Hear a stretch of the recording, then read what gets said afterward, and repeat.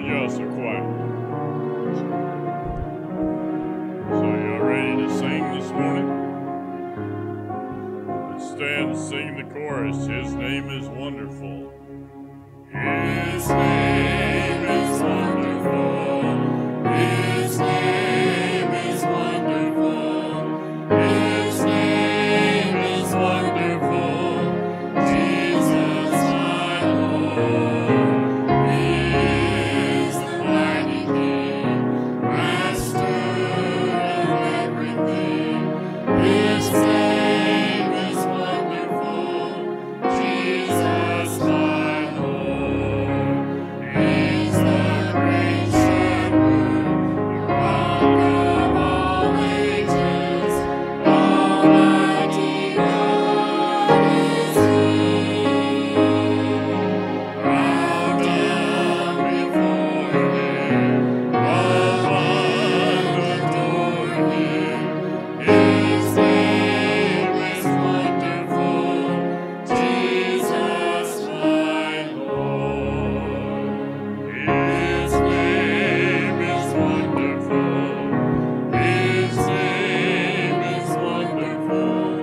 His name is wonderful, Jesus, my Lord.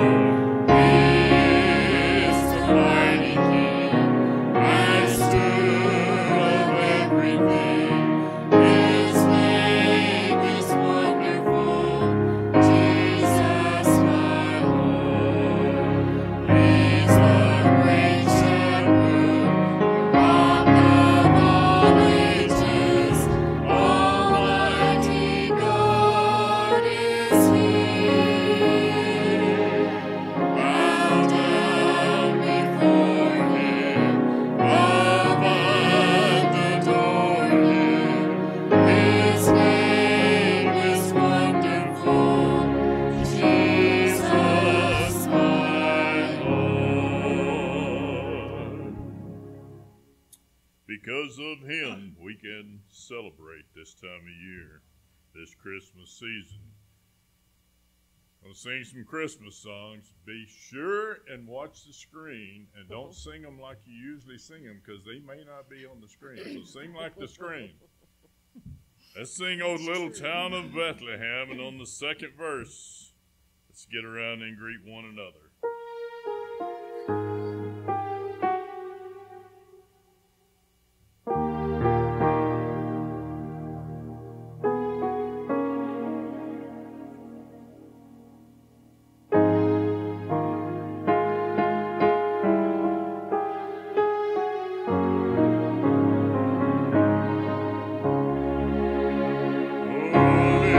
Little town of Bethlehem,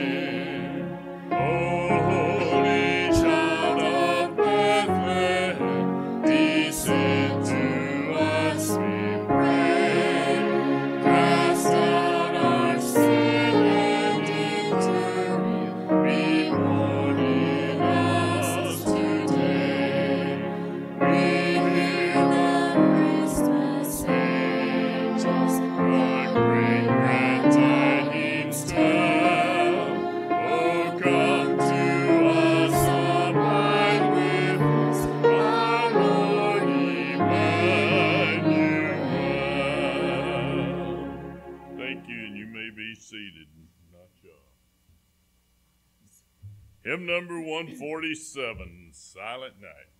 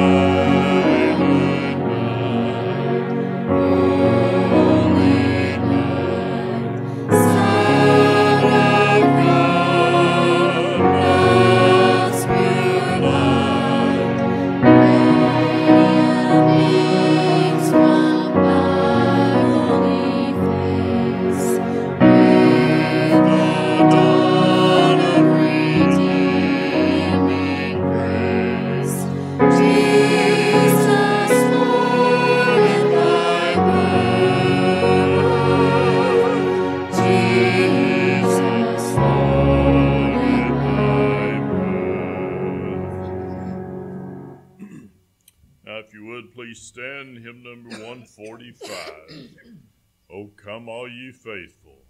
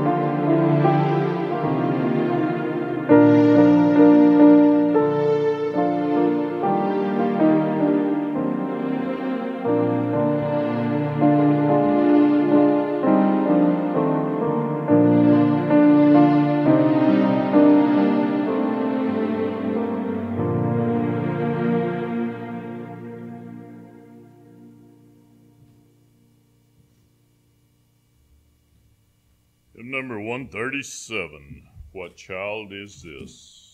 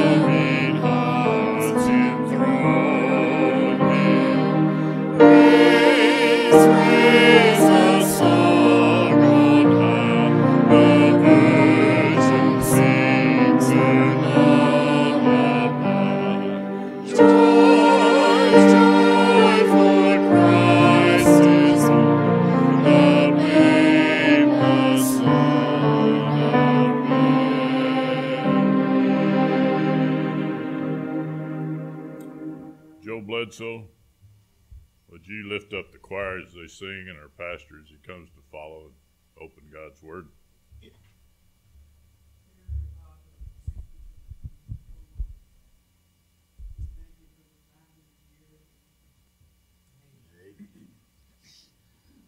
O come, Emmanuel,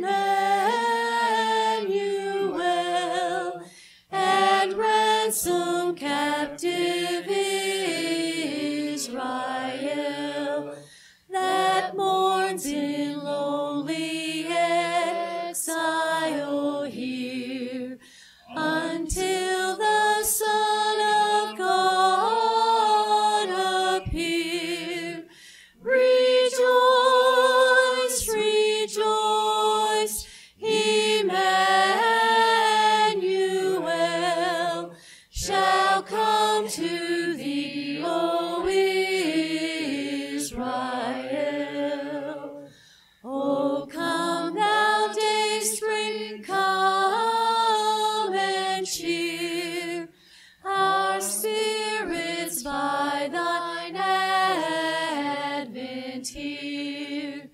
Disperse the gloomy clouds of night, and death's dark shadows put to flight. Rejoice, rejoice, Emmanuel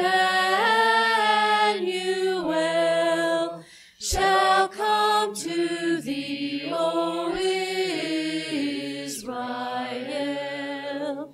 O come,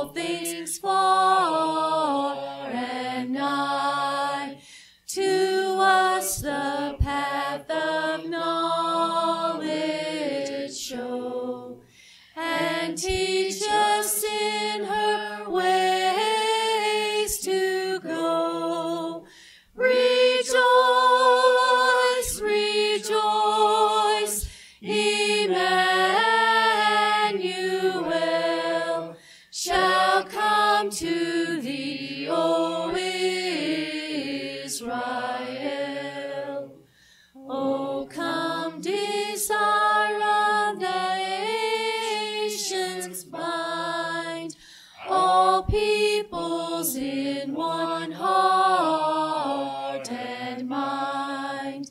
Bid every strife and quarrel cease. Fill all the world with heaven's peace. Rejoice, rejoice, Emmanuel shall come to thee, O Israel.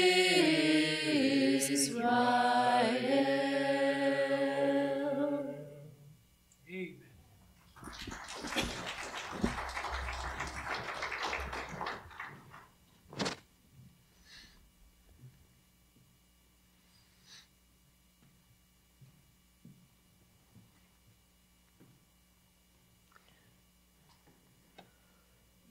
Well, good morning.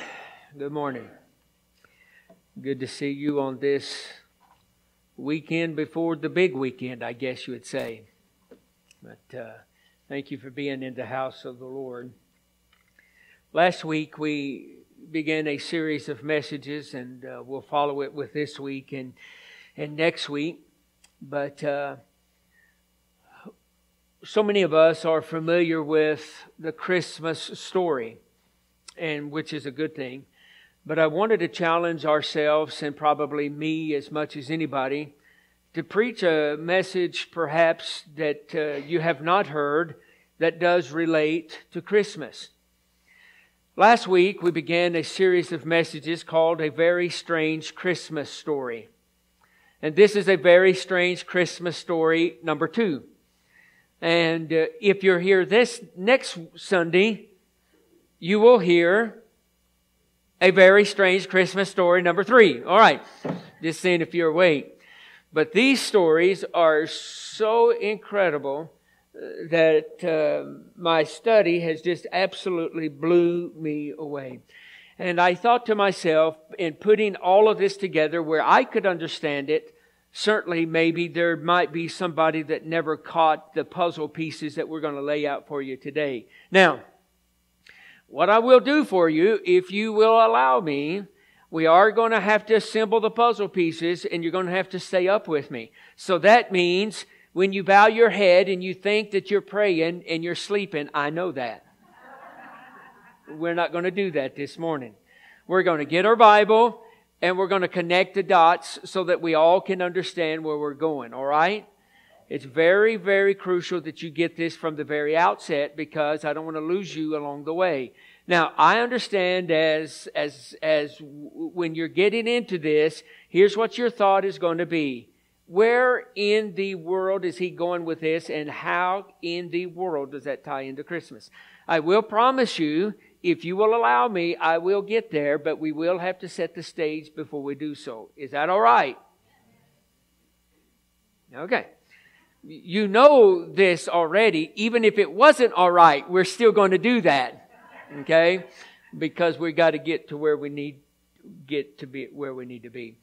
So I'm going to ask you if you would stand in honor of the message that will follow. And I'm going to ask you to turn to an Old Testament book. I should have told you this from the outset. You'll need to blow the dust off this book. Go to the Old Testament book by the name of Micah, chapter 1.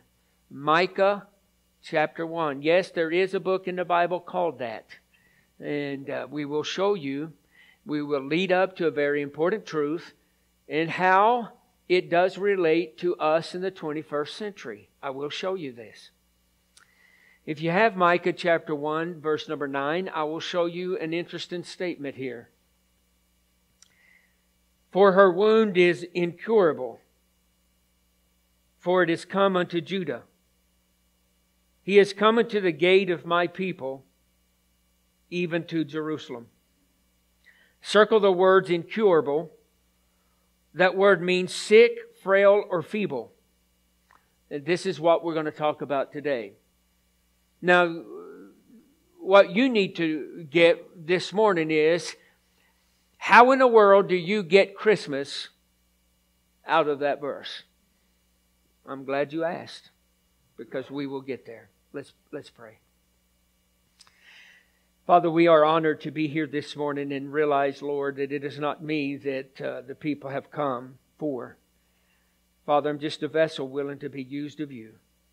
And Father, what we all need is a big dose of Jesus Christ. Father, I don't know the direction of people's lives here in this room on the inside, the struggles, the apprehensions, all of the drama that is played out this week. But I do know, Lord, you do know the answer to our lives.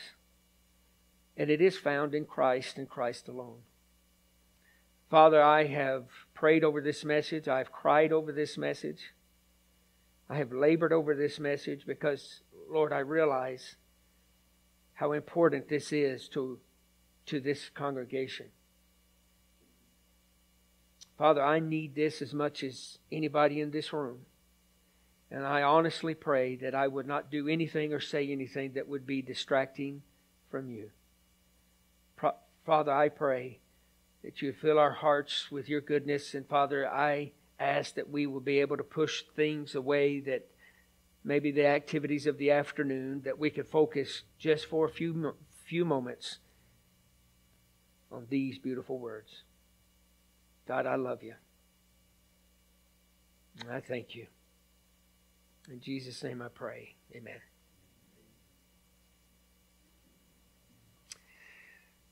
The study before us might be considered odd, hard to grasp, and something that you do not read very often. But tucked away in a minor prophet book of the Old Testament, the hope of Christmas stands bright. When you read the pages of this book, you know that hope is needed. I wanted to show you this. Hope cannot be measured in times of abundance, but hope is measured in times of affliction. Sometimes hope appears in strange places, for it is that what you will see in this message this morning. Some 25 miles southwest of Jerusalem is a small village called Muleshoe. It would be hard to imagine that such a place would produce a mighty man of God. This humble town would produce a humble preacher. As a matter of fact, this humble preacher's name literally means who is like the Lord. This humble preacher had a good name and he lived up to it. He preached along a very, very important man in the Word of God. Micah, the preacher in this message, is the one whose name means who is like the Lord. Micah preached in the villages and the smaller towns in Judah, where the prophet Isaiah preached in the capital city of Jerusalem. Now I want you to tell you this. In the capital city, you see Isaiah preaching, and no doubt he had a tremendous ministry of the Lord Jesus Christ. In the smaller surrounding areas, you had a man by the name of Micah that was preaching. Both men had important messages, but we will focus this morning on the words of Micah. Micah was no pushover. He was no candy-coated preacher. He was a true man of God, and let me submit to you this morning, we need true men of God in our day and time. We need some Micahs to be raised up. We need some men that will stand behind the sacred desk and say, "Thus saith the Lord," and not be ashamed to say it. Friend, I want to tell you what's wrong with our society is the pulpits of our land. We can blame the crowds, we can blame the malls, we can blame everybody else, but when the pulpits of our land have gone silent, that's where the corruption have set in. Friend, I will tell you this morning, I submit to you, we need some Micahs in the days today. We need some men that's not going to be afraid to lift up the old black book and preach it just exactly how it is. We need men of God today. So let's construct this story before you so that you'll understand what we're talking about. Micah lived in a day where the whole nation was a very, very sick place to be. Fairness and integrity was non-existent. So I'm going to tell you, we're going to look at a bunch of verses today, and I will connect the dots if you will allow me to do so. Micah chapter 1, verse number 7. So let's begin this journey. Micah chapter 1 and verse number 7. And all the graven images thereof shall be beaten to pieces, and all the hires thereof shall be burned with a fire, and all the idols thereof will I lay desolate. For she gathered it of her hire, and of an harlot they shall return to the hire of a harlot. Where in the world is Christmas, preacher? Hang on. According to the prophet Micah, all of their images that they worshipped would be beat to pieces. The harlots that was desecrating the house of God would be burned with fire. In that day, part of the false religion would be giving gifts to the temple prostitutes in their worship. God said that their money would be taken by their enemies instead.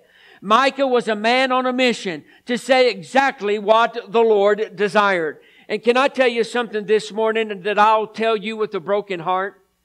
There are some messages that I have to preach from this pulpit, quite frankly, that simply breaks my heart. There are some messages that I would choose rather not to preach, but by the grace and the authority of the Word of God, I must preach. There are some issues that's confronting our land that we've got to get back to the Word of the living God. Now here's what you're thinking. Well, preacher, you can't change this world. My job is not to change the world. My job is to change maybe one person in this room.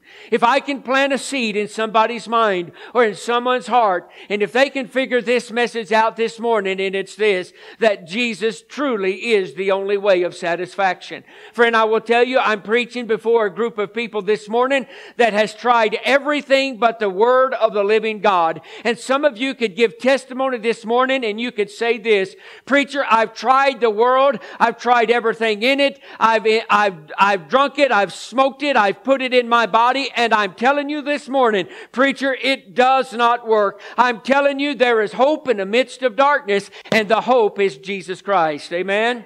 Well, friend, I want to tell you, this is the message that Micah was preaching. Now, I want to tell you this. I have a grandson named Micah, thank the Lord, and I thought this book might be something I ought to look into. So I started looking into it verse by verse and page by page. And out come this particular message. And it was such a message that I thought, my goodness, where has this been all of my ministry? So I wanted to share this in this day and hour with you. Turn, if you will, to Micah chapter 3 and verse number 1, and let's begin this journey. Micah chapter 3 and verse number 1.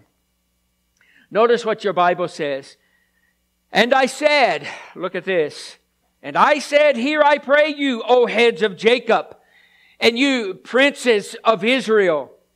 Is it not for you to know judgment? Now listen to this. I love what he says here. Micah says that the leaders have been summoned to hear the charges against him. Notice the question that he asked. Is it not for you to know judgment? As leaders, they were expected to know the laws of Scripture. God expected them to act fairly, to protect the poor, and to deal wisely and properly. Here he goes on to say, you should have known what you should have preached. Listen to me. I want to tell you this.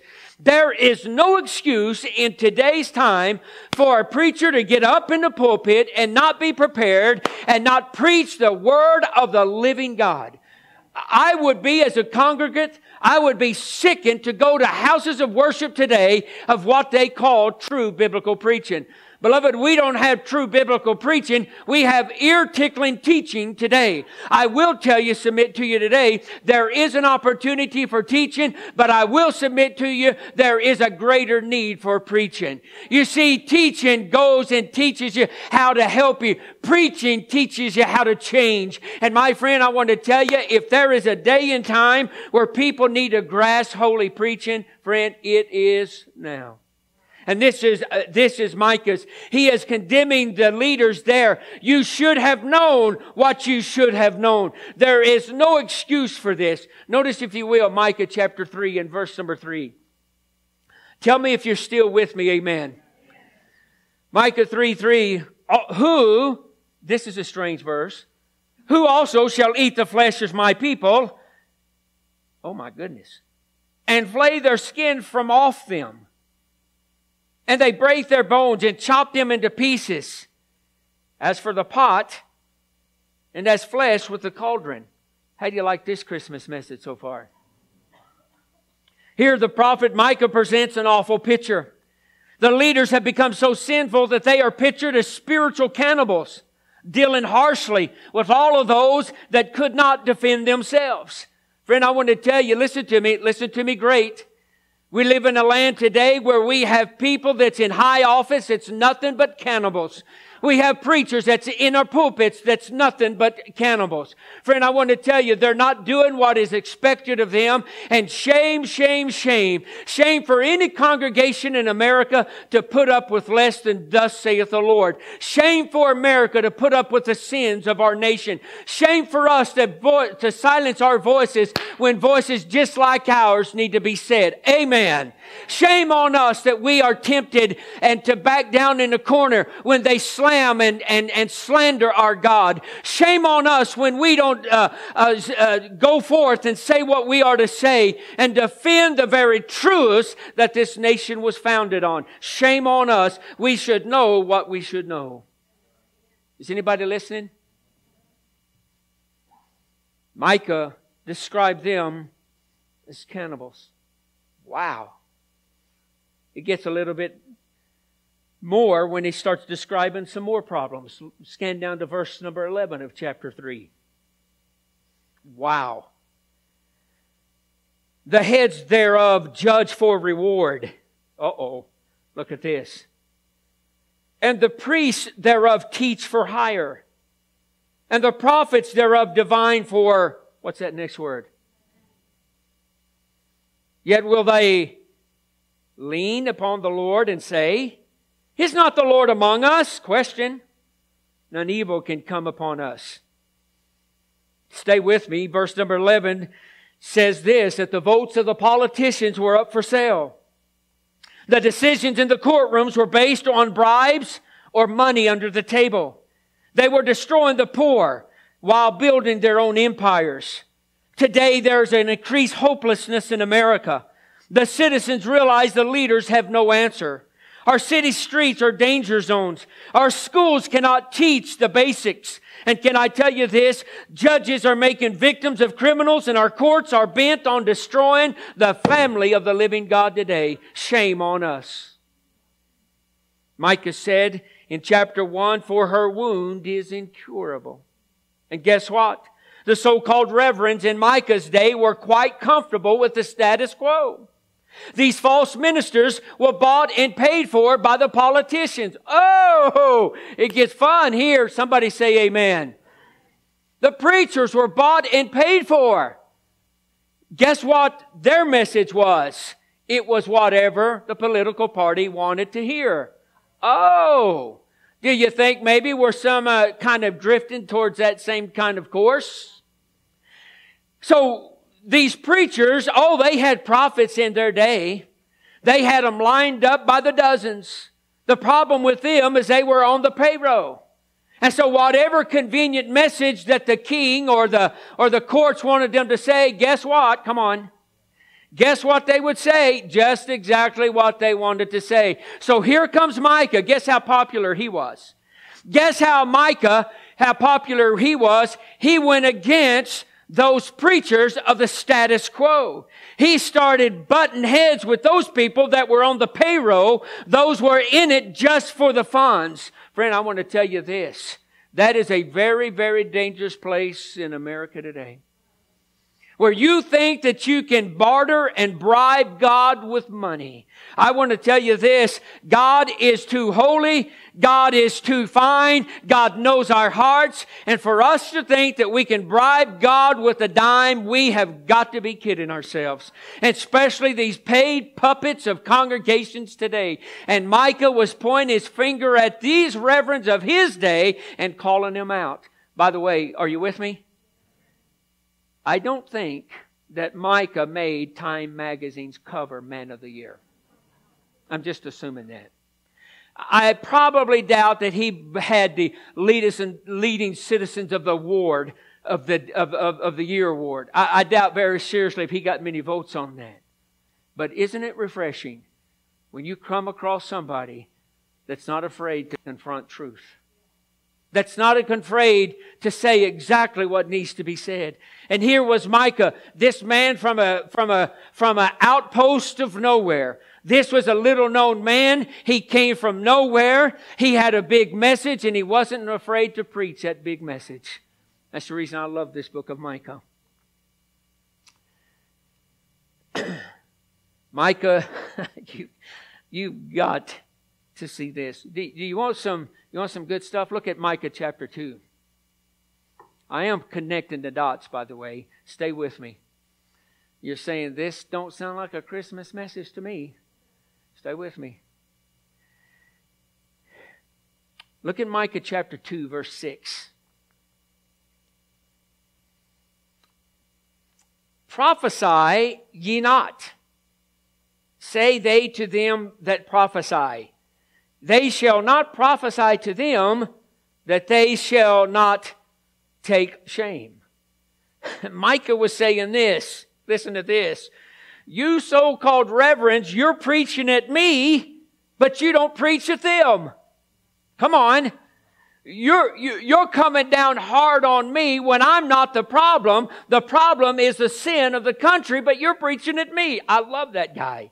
The only thing these wicked reverends were willing to condemn was a God-called preacher that condemned sin. These corrupt men said something in that I thought was very, very outstanding. Do not my words do good to them that walketh uprightly? Micah 2:7. They were telling the people that God loves them and that God would never judge them. It sounds like a message straight from Houston, Texas.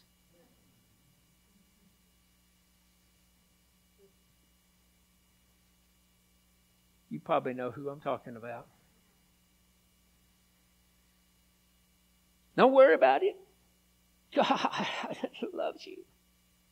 God will never send anything bad to your life. All you got to do is trust me and I'll smile all the way to the bank.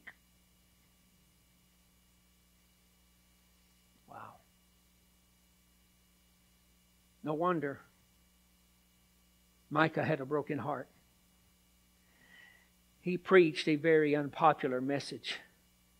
Not only did he condemn sin, he condemned the leaders. And watch this. He condemned the reverends of the day. Wow. Is anybody getting this? Wow. So, his sharp words were for the whole nation, not just for the some. Micah 2:8. I'm getting there. Stay with me. I thought this was very interesting when I started looking at this. Micah 2:8. Even of late, my people has risen up as an enemy. Now watch this statement that he writes. Ye pull off the robe with a garment. Watch this. From them that pass by securely as men averse from war. I did not know this, so let me show it to you. Micah preached that the enemy would pull off the robe with a garment. What does that mean? Listen to this. The robe referred to was an outer garment, and it symbolized dignity worn by Hebrew men. You remember when Joseph's brothers stripped away his coat? In other words, they stripped away his dignity. These men in Micah's day were willing to destroy a man's dignity to make $1. They would cheat widows. They would rob the poor. And they would take all their meager possessions because, as chapter 1 says, for her wound is incurable. Look at Micah chapter 3 and verse number 5, if you would. Thus, I love this. Thus saith the Lord. Here we go.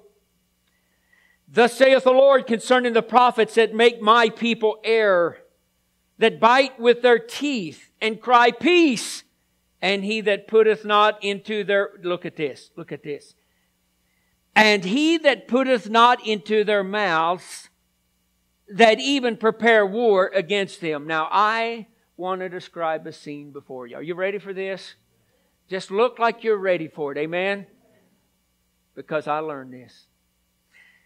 It was customary in the Old Testament times to give a gift to any seer, or it would mean a preacher, when you would consult them. Soon that custom was abused. So a wealthy man with a better gift would get a better blessing than a poor man. Are you following this? Oh, that was a nice little racket. If someone would give the reverends a good bite to eat, he would respond. If they would set a meal before these reverends, he would respond with the blessings of peace. And if someone would not do that or not give them a proper meal at what they thought, then these good reverends would curse that individual. One commentator said it like this: what came out of the mouths of those false prophets depended on what was put into it. Now let's start getting to the root of the whole matter. Look, if you will, at Micah chapter 3, verse number 6 and 7. What a Christmas message, preacher. Good night. Therefore, night shall be unto you, that ye shall not have a vision, and it shall be dark unto you, that ye shall not divine. And the sun shall go down over the prophets, and the day shall be dark over them. Then shall the seers be ashamed, and the diviners confounded. Yea, they shall cover their lips. Look at this, look at this. For there is no answer of God. There was a day when the prophets had received divine messages long ago, but now darkness was over the land. There would come a day when the ministers would seek the Lord, when the people would need the Lord. But the Bible says in the last part of verse number 7, there is no answer from God. Would you look up here and let me give you just a little solution here? When you and I continue to kick God out of everything, when you and I continue to kick God out of all vestiges of our society, when He's not welcome in our courthouses, in our lands, in our homes, and even in our churches, God forbid, then there's going to come a time when you're going to need an answer from the Lord, and He's not going to answer. It's not because He didn't want to, it's but because we have forced His hand by our ungodliness. So here is Micah preaching this unpopular message. Can I tell you this? If Micah come and preach this message on the courthouse steps of any locale in America, he probably would be arrested. Nobody wants to hear this. Nobody wants to hear their sins. Everybody wants to be told, you're good. Everybody wants to be told, you're on your way to heaven. Everybody wants to be told it is okay. You can be just like you are. You come to Christ just like you are, but Christ does the changing. Micah was a true man of God. He was preaching, no doubt. When he would preach these words, his heart was broke. We have learned that the whole land was corrupt. Their leaders were vile and wicked, taking advantage of the vulnerable. The merchants cheated the poor. The preachers were preaching false messages, and the whole land was incurable. Micah was so unpopular because he preached about the God of judgment, the God of jealousy, and the God of justice. Now you will see some interesting verses. If you're still awake, I want you to notice chapter 3 and verse 12, and I want you to put your finger there, because this verse will come to play 100 years later. Chapter 3 and verse number 12, this same verse will come to play 100 years later. Therefore shall Zion, your sake, be plowed as a field, and Jerusalem shall become heaps, and the mountain of the house as the high places of the forest. So what about that verse? I will get back to that in a minute. But now, let me get to Christmas. Are you ready? Well, you say, after all of that, who wouldn't be ready? Let me give you Christmas from Micah. Turn, if you will, to Micah chapter 5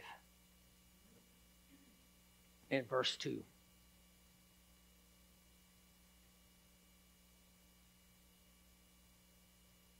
But thou, Bethlehem Ephratah, though thou be little among the thousands of Judah, yet out of thee shall he come forth unto me, that is to be the ruler in Israel, whose goings forth have been from old, from everlasting. Notice the very first word of that verse is the word but. Micah takes them to the most unlikely of villages, a town 5 miles from Jerusalem, to Bethlehem. Micah preached. Hope would not come from his generation. Hope would come from the future Redeemer of all mankind. Jesus, the King of Kings, would come and be born, and He would be beholden to no earthly entity. This little baby in Bethlehem would come to set things right. My friend, that is the Christmas story. Ah, but you say, there is the rest of the story. Let me show you this. I wanted to know what happened. You do not find out what happened in Micah. You got to go 100 years into the future to find out what happened. So what? I'll show you so what. Go, if you will, to Jeremiah chapter 26. And let me show you what happened 100 years after Micah preached. Micah chapter 26, verse number 18. Oh, look what it starts with. This same Micah we preached this morning, look what Jeremiah was saying. Micah prophesied in the days of Hezekiah, king of Judah. Now, Micah, remember, Jeremiah is speaking this 100 years later. And spake to all the people of Judah, saying, Thus saith the Lord. Look at this. I told you this. Do you remember in Micah 3:12? Look what Jeremiah says. Zion shall be plowed like a field, and Jerusalem shall become heaps, and the mountain of the house of the high places of the forest. Think about this. I love this. Are you ready for this? This is the rest of the story. 100 years after Micah said what he had to say, his words were still having an impact. Wow. If any preacher ever preached, I will tell you this. It's my desire when God calls me home that someday maybe there's been a word said from Calvary Baptist that's been implanted in your heart that will last long after this preacher's dead and gone. I would pray that one day there would be a man of God in this room that would rise up and say, I will take his place. I will preach the uncompromised message of the Lord Jesus Christ. 100 years later, Jeremiah the prophet quoted him exactly and told them exactly what Micah said. But here is the kicker. Are you ready for this? After Micah preached what he preached, King Hezekiah got word. And King Hezekiah said, uh-oh.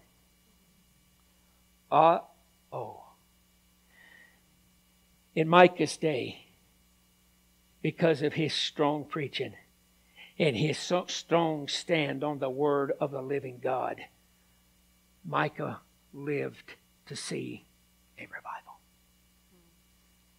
Amen. Micah lived to see what God would do when a preacher shot it straight. And then 100 years later, Jeremiah is quoting him exactly. Wow, what an impact. You see, God put off the judgment of Micah because the king repented. Now Jeremiah is saying, woohoo! Look, Micah preached this. They got right. And it's time now, Jeremiah is saying, for you also to get right.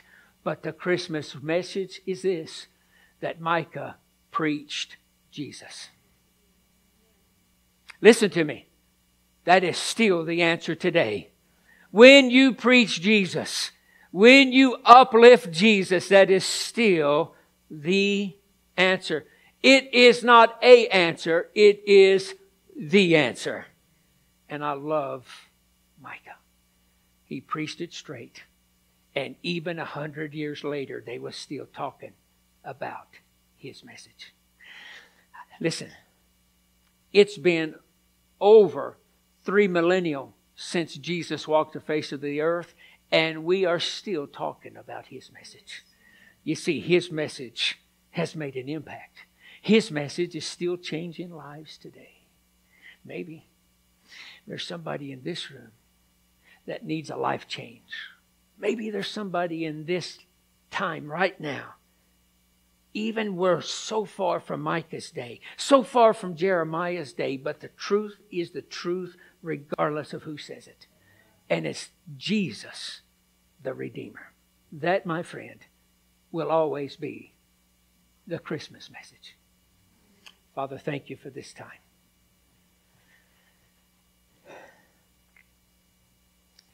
Thank you, Lord, for truth. Thank you for men who's not afraid to tell the truth. Oh, Lord, we look forward. We look forward and hasten to the day when you call us home. But Father, until that time comes, there's more living that must be done. There's more decisions that must be made. There's more lives that need to be changed. Father, in this very room, there is possibly somebody that is involved in a situation right now that they know they need to get out of. There is somebody in this room right now, Lord Jesus, that could be involved in a host of other things that even now, Lord, you are squeezing them and convicting them. Father, I pray, not my words, but your words be done. Father, we stand in awe and reverence of the blessed King of all kings. Father, the message that Micah preached all those years ago about Jesus is still the message we preach today. Please, Lord, if there's somebody that would be willing to call out to you, I would pray this would be that day.